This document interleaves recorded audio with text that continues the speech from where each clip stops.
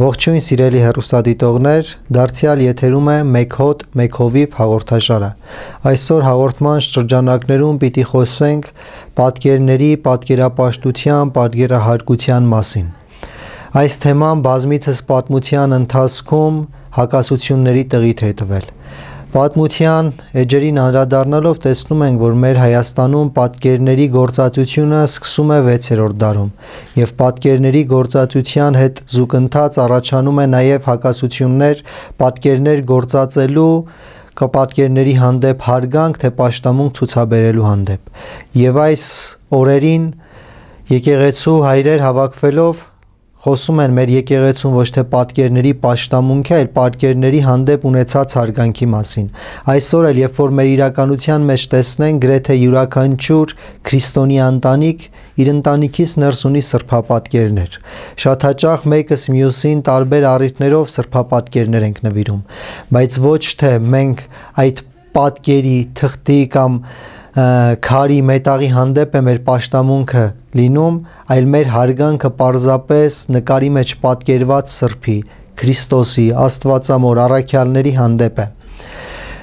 Հակառակ նրան, որ բողոքականներ եւ աղանդավորներ բազմիցս կրկնում են, որ 5 կտականի 10 պատվիրաններից մեկն է կուրքել, չստեղծել եւ նրանց չպաշտել, տեսնում ենք, որ դարձյալ հենց 5 կտակարանում, երբ որ եգիպտական գերության մեջ հրեաները գտնվում, պատիժներից մեկը լինում է օձերի խայթոցը։ Եվ ի վերջո ժողովրդի ապաշխարելուց հետո Մովսես մարգարեն աղոթքով դիմում է Աստծուն, խնդրելով, որ այդ պատիժը խայթոց օձերի վերացնի։ Եվ Աստված պատգամում է Մովսեսին, որ մի ձողի վրա պղնձյա օձ պատրաստի, եւ ովքեր որ հավատքով պիտի նայեին այդ օձին, խայթոցը պիտի անցներ։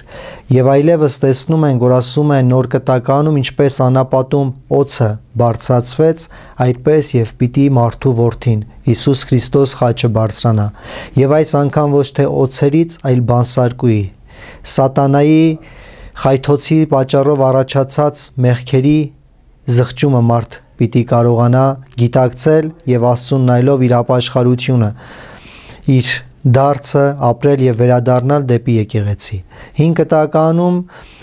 ինչու է շատ հաճախ խուսափումը լինում պատկերների, քանի որ այդ ժամանակ մտածելակերպը մարդկային այնպես էր, որ դրանք տանում էին դեպի կռապաշտության։ Մարդ ամեն արձանի, ամեն պատկերի մեջ փորձում էր Աստված տեսնել եւ յուրաքանչյուր պատկերի մեջ նոր Աստված էին հայտնաբերում։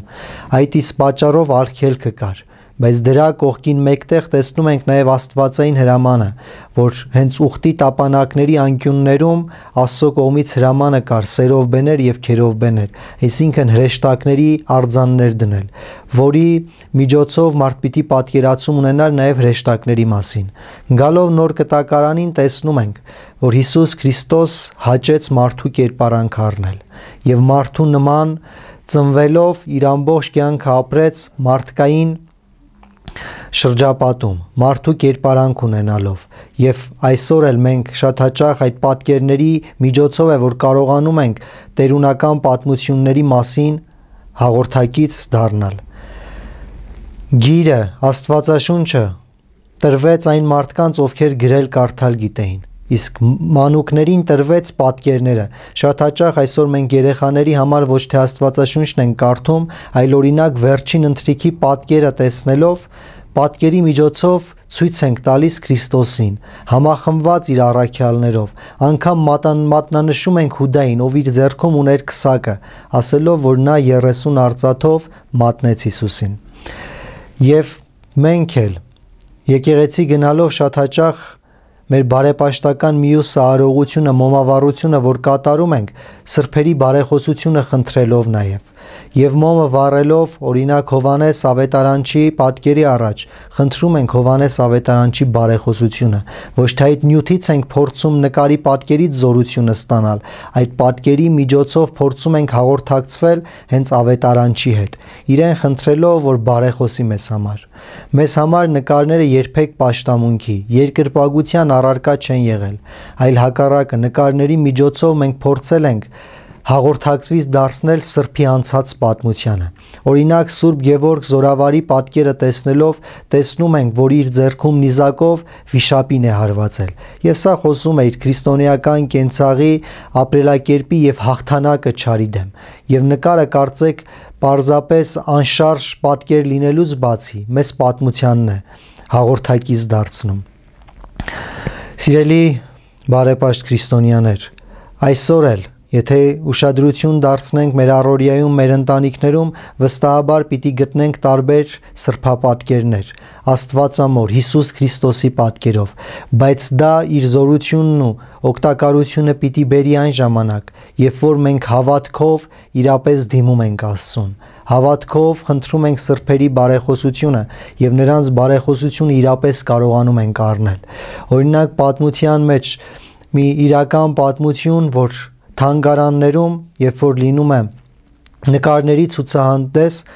նկարիչներից մեկը ներկայացնում է Հիսուս Քրիստոսի խաչելության պատմությունը եւ խաչելության դրվագի տակ գրված է լինում. Ես այս ամենը արեցի քեզ համար, իսկ դու ինձ համար ինչ ես անում։ Եվ մի աթեիստ ծանոթանալով նկարներին, մոտենալով Հիսուս Քրիստոսի խաչելության դրվագին, այս հատվածը կարդալով, հասկանալով, որ իրապես Աստված խաչվեց իր մեզ եւ ամենքիս համար, դարձի է գալիս եւ այդ օրվանից բռնում է դեպի Աստված տանող ճանապարհը։ Շատ հաճախ նկարները նաեւ պատկերները մեզ ուղղորդում են դեպի Աստված։ Շատ հաճախ տեսնելով Քրիստոսի խաչելության, չարչարանքների, փշե պսակի գլխին դնելու պատկերները յուրաքանչյուրիս ներսում հոգեվոր փոփոխություն է տեղի ունենում, հոգևոր գիտակցություն է առաջանում, որով մենք ուղղորդվում ենք դեպի եկեղեցի, դեպի Աստված։ Ցավոք սրտի այսօր էլ կան մարդիկ, ովքեր դեմ են խոսում խաչին, սրբապատկերներին, խաչքարերին եւ փորձում են մեր ժողովրդից վերցնել, հեռացնել այդպիսի օրհնյալ պատկերներն ու խաչքարերը, որոնք պատմության ողջ ընթացքում կոչված են եղել մեզ զորացնելու եւ մեր ճանապարհին իբրև ցուցանակներ դեպի Աստված առաջնորդելու, ինչպես յուրաքանչյուր մարդ անծանոթ քաղաք գնալիս ճանապարհի ցուցանակներով է առաջնորդվում։ Շատ հաճախ մեզ համար այդպիսի ցուցանակներ են լինում մեր պատմական եկեղեցիները, խաչքարերը, պատկերները, որոնք մշտապես իրենց ուրույն տեղն են ունեցել մեր քրիստոնեական կենցաղավարության մեջ։ Եթե Աստծո միածին որդին մերժեր պատկերները, վստահաբար իր դաստառակը, որ հարությունից հետո պահվում է քրիստոնեական եկեղեցիներում, պիտի չտրվեր մարդկությանը։ Եթե Աստված մերժեր սրբերի պատկերների գոյությունը, Աստվածամոր վերափոխումից առաջ առաքյալների խնդրանքով Աստվածամայր իր օրհնյալ պատկերը պիտի չփոխանցեր առաքյալներին, որը Բարդուղիմեոս առաքյալի միջոցով ի վերջո բերվում է Հայաստան աշխարհ, եւ այդ պատկերի միջոցով բազում հրաշքներ ու բժշկություններ են տեղի ունենում, եւ դա շարունակվում է նաեւ այսօր, երբ որ մենք հավատքով գնում ենք եկեղեցի, կանգնում Աստվածամոր պատկերի կամ մեր սրբերից որևէ մեկի պատկերի առաջ, սրտի խոնարհումով խնդրում նրանց բարեխոսությունը, վստահաբար այդ միջոցով նրանք բարեխոսում են մեզ համար եւ մեր աղոթքները բարձրացնում եւ հասցնում Աստծուն եւ Աստված շտապում է իր սրբերի բարեխոսության միջոցով մեր աղոթքներին պատասխանել։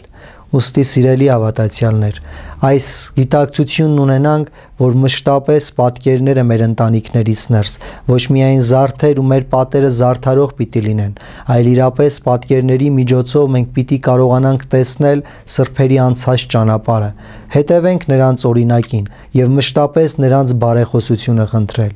ինչպես յուրաքանչյուր ծնող իր զավակը իրենից հեռու գտնվելու պարագային զավակի նկարն իր գիրկն է առնում, ոչ թե այդ թղթե պատկերին իր սերը, իր գուրգուրանքը փոխանցելով, այդ թղթի միջոցով իր զավակին տեսնելով, իր զավակի ջերմությունը զգալով, այդպես էլ մեզանից յուրաքանչյուր հավատքով սրբապատկերին մոտենում, համբուրում եւ օրհնությունն է ստանում։ Խնդրենք Աստծուն, որ մեր սրբերի բարեխոսությունը մշտապես մեզանից անպակաս անի, պատկերներից բխող օրհնությունն ու զորությունը մշտապես փոխանցի մեզանից յուրաքանչյուրին։ Թող Աստված օրհնի ամենքիս։ Աստվածամոր մեր սրբերի բարեխոսության միջոցով մեր ընտանիքները պահի խաղաղության եւ օրհնության մեջ։ Այսօր այսքան այս կարճ